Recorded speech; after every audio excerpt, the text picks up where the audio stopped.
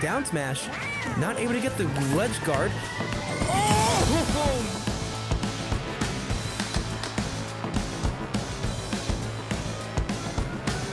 The head. Texas is huge. Now you're gonna get spikes! An amazing forward air, Casey's aim, going low and launching up when it matters the most. Alright, hey, there we go. Took a little bit, but we are finally underway here. We've got Pyra Mythra from Castle versus Sonix's Sonic. Game 1, losers finals. Let's see how this rematch goes here.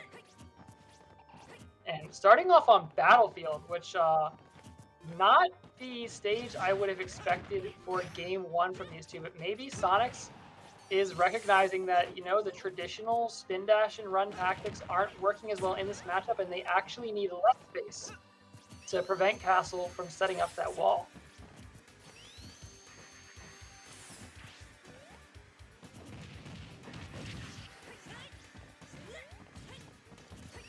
And so far, it seems to be working out. I mean, there's a little bit less space for Pyra to get away with setting up the blazing end there.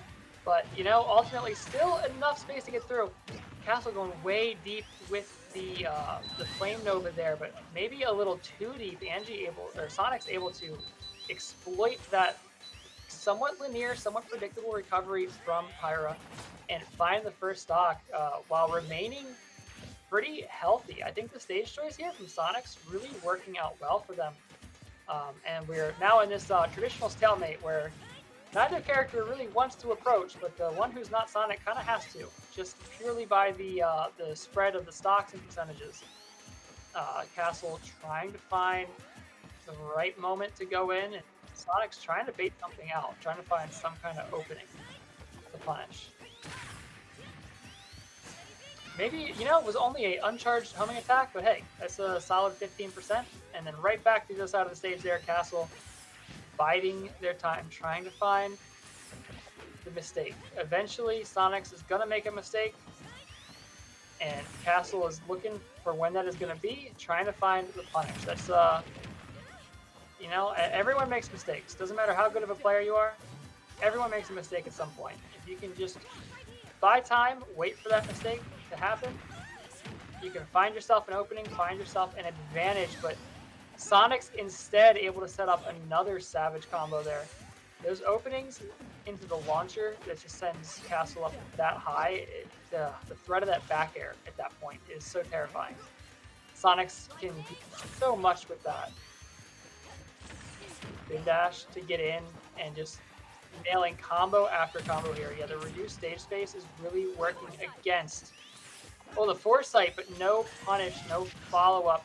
Railing out the side B, though, to apply pressure, stop the spin dash. That is something to consider. You know, Pyra may be able to speed trap the spin dash with her side B, with the blazing end, but Mythra can also, in a sense, do that as well. It's a little bit more committal, because you have to kind of, you know, run your face forward with that side B. You kind of got to move forward with it, and it's not super great on shield if you get shielded, but you do get damage, you do get that momentum. Yeah, that's what we were talking about, though. It being a little more committal than Pyra's right there was the problem. Sonic's able to punish that out of shield with the forward smash on the other side to take game 1. Yeah, I think that stage selection did not work out super great in Castle's favor there. The smaller stage space just counterintuitively, you know, you would think you would want smaller stages to deal with Sonic, but in this particular matchup, it feels like the smaller stage space just meant there was less way to safely set up the blazing end as a wall to test Sonic's reflexes and discourage or shut down the spin dash. So we'll have to see what we end up on game 2. I don't predict that we're going to go back to Battlefield. Probably going somewhere a little bit different here for game 2. 3, 2, 1, go! Oh, but we are still going to a small stage. Going to Yoshi's instead. Sir, that's definitely not what I predicted here. Oh, a little bit of a lag spike there, but it's okay, folks. We're still good to go. And Sonix is just applying so much pressure right now. Castle maybe getting a little flustered here, having trouble getting anything in edgewise in this neutral. Oh, a solid down air though. Hey, that's such a for a jab combo. Solid 41% off of that. Now you can try to keep Sonix here on the ledge. This is where Castle was finding their wins earlier on in the night. Oh no, the air dodge out just in time. That could have been a massive kill setup and a massive momentum swing there for Castle, but Sonix able to survive, able to make it back. Prominence Revolt going to take Castle up to the top platform. Not going to connect. And Sonix really navigating well around this, the Prominence, or the Blazing End here. Another spike, another aerial that doesn't connect, but the follow-up does. And Castle still gets that early stock, still gets that lead that they were looking for. This is exactly where Castle wants to be in this matchup, somewhere where they're able to force Sonix to be the one aggressing, but above them is maybe not the place. Up air, spring up air is going to even the stocks back up in a jiffy, and we're back to the same situation where Sonix gets to control the pace of the game with their higher movement speed. And Castle now back to this patient waiting game, taking their time, trying to find the right moment, the right opening. The footstool there, providing quite a bit of pressure on the ledge, but Sonic's able to navigate around, get back onto stage.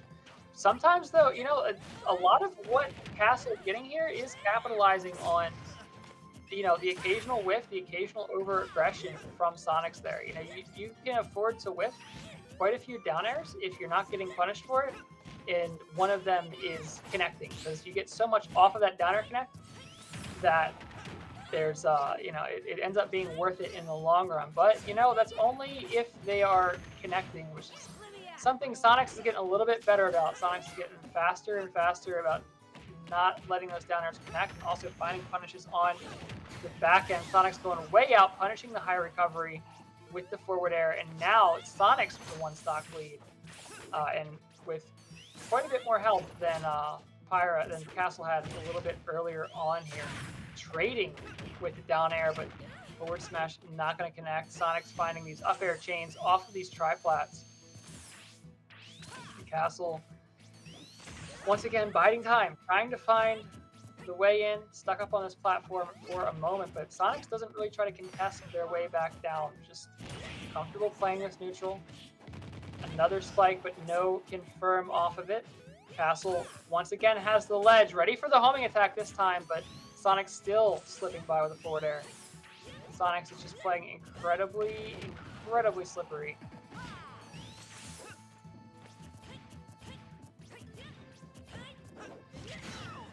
And Castle at this point just throwing out down air after down air on stage. But hey, you know, it worked out. The mix-up by weaving in the up tilt there at the end of it was enough that it caught Sonix when they were trying to go high to navigate around that. And, you know, that's, that will take a stock. If that's how you have to get it, you know, that's conditioning. Unfortunately, not conditioning enough. Sonix finding the spin dash to keep Pyro off stage into the forward air. Game 2, gonna go to Sonix as well. Gotta wonder if the stage change is gonna happen here. I don't think these triplats are working out, and it is once again Castle's stage choice here. So you have to wonder if it's gonna be another go round on the triplats, or if we're gonna go back to something a little more traditional like PS2.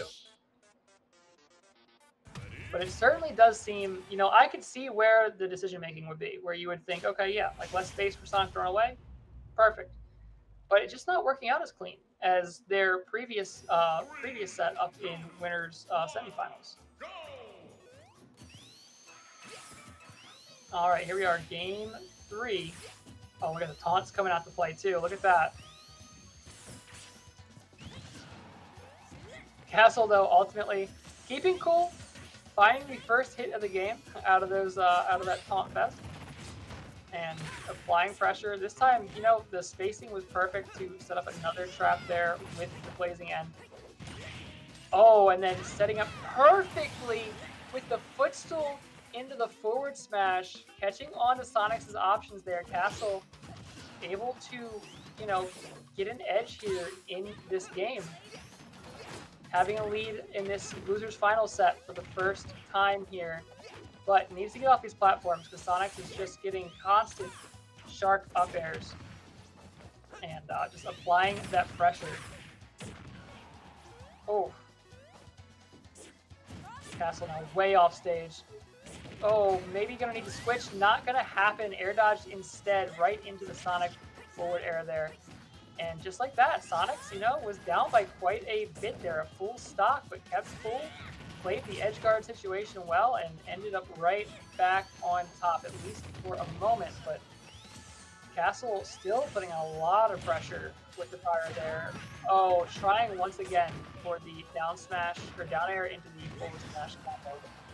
Sonix not falling for it here.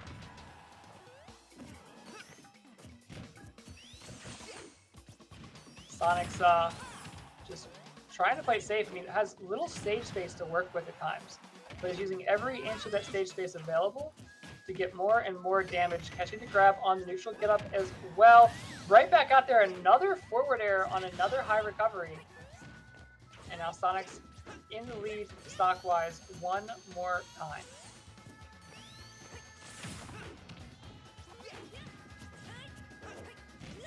Now playing that speed, that movement speed out. Blazing End, though, is going to shut that down. Oh, just threw it out there way off stage, but because there was no floor under it, Sonix was able to wiggle out, doesn't die there, and is able to get back on stage and continue playing this game plan out, continue playing out this neutral on the ledge. Oh, homing attack, just little bits of pressure. Blazing End gonna work against Castle there. Castle maybe moving in a little bit too quick. Going real low there to deal with the spring, but one good forward tilt catches Sonix being a little too aggressive. Castle has a chance here, needs to try to find some way to even this game back out or find this stock early.